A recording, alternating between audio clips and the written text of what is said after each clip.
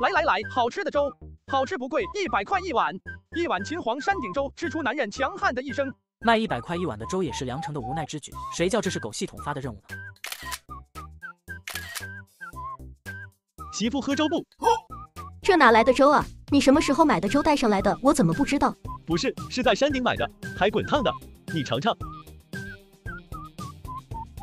看起来很好吃的样子。浓郁的稻香味在口腔里蔓延开，带着里脊肉的鲜嫩爽滑，入口即化，一吃就知道这粥是花时间熬煮很长时间的。这味道真的很棒，要不我们再去买一碗？好呀好呀，我跟你去。此时已经7点了，太阳完全出来了。不得不说，山顶的风景是真的好，但这一对情侣都无暇顾及周围的风景，径直走向良程。老板，再来一碗皮蛋瘦肉粥。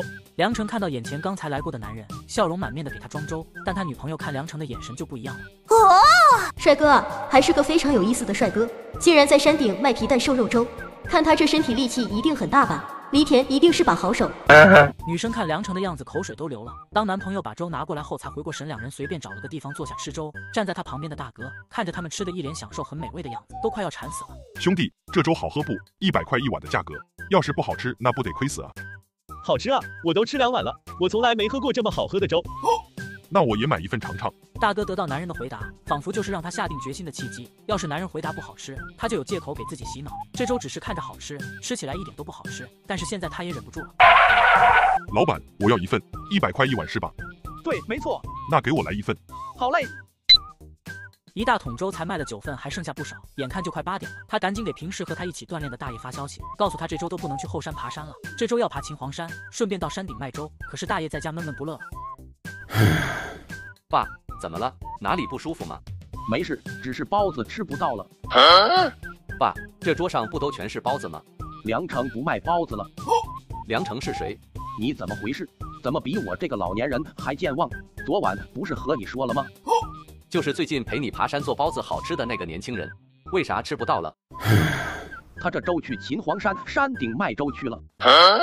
这良程怕不是有毛病吧？一大清早的爬秦皇山山顶卖粥。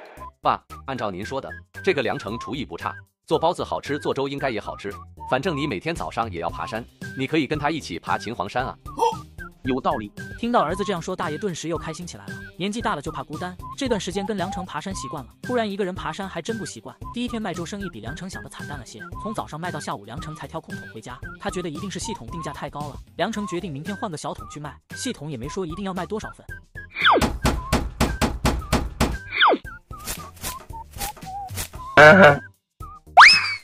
等良程一觉醒来，都第2天晚上了。良程完全把在花果山等吃包子的食客们忘得一干二净。不是，包子摊老板还没来吗？这都9点了，不会不来了吧？不应该啊，老板明明每天8点准时过来的。什么情况？有没有跟老板认识的？打个电话问问啊。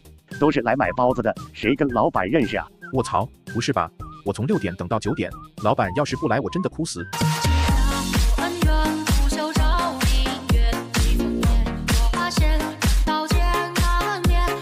这都9点多了，包子摊怕是不来了吧？我估摸着今天应该没包子吃了，还跳不？不跳了，回家洗洗，差不多睡觉了。哎，上个星期天天都在，今天咋不来了？因为包子摊没来，很多饿着肚子等了几小时的人，顺势就去了旁边的烤串店买了点吃的，导致今晚烧烤摊老板生意好的不行。想想今天煮什么粥好呢？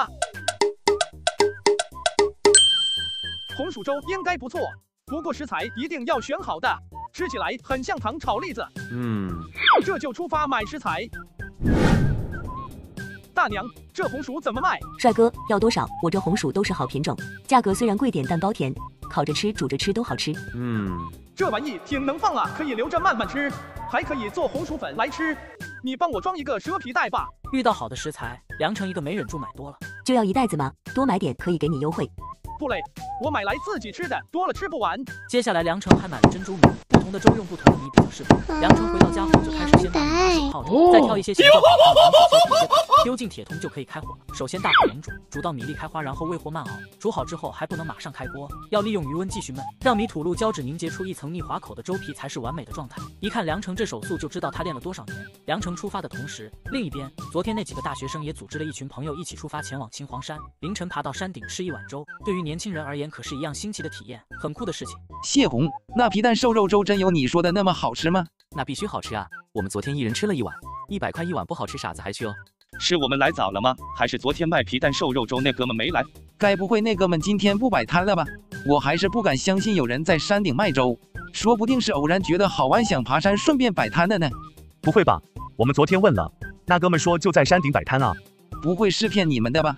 这可不是开玩笑的，爬到山顶体力差的都要2-3个小时，快的也得1小时。大家这一刻都担心爬到山顶然后卖粥的哥们不在，他们可就白爬了。谢红他们昨天爬了一次，现在腿还是软的，要是爬上去没吃到粥，他觉得自己下山的力气都没了。此时梁成望着眼前陌生的游客们，已经开始摆摊了。今天他还带了喇叭，此刻一打开就重复着一句话：卖粥了，香喷喷，甜蜜蜜，一夜七次郎的红薯粥。卖粥了，香喷喷，甜蜜蜜，一夜七次郎的红薯粥。我操，什么情况？山顶还有卖粥的？我就见过白天有卖水的，没见过大清早卖粥的。真离谱啊！原本以为我们大清早来看日出就挺少见，没想到还有大清早在山顶卖粥的。不是，他怎么上来的？我记得秦皇山没缆车和电梯啊，难不成有员工通道？不至于，这人就是背上来的。我在这哥们后面一路跟着他爬上来的，本来我都没劲爬了，就想看看他卖什么，居然是卖粥的，不买一碗我都对不起我自己。老板，给我来一碗粥。个人100块一碗哦。不是，一碗红薯粥你卖100，离原上谱啊。